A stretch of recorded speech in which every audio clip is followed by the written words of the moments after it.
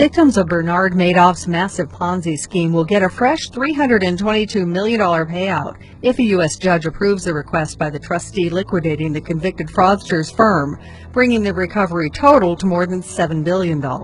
The trustee, Irving Pickard, said on Monday he would seek permission from a U.S. bankruptcy judge in New York to begin the fifth interim distribution of payments, which would average $299,900 and range from just under $400 to more than $60 million.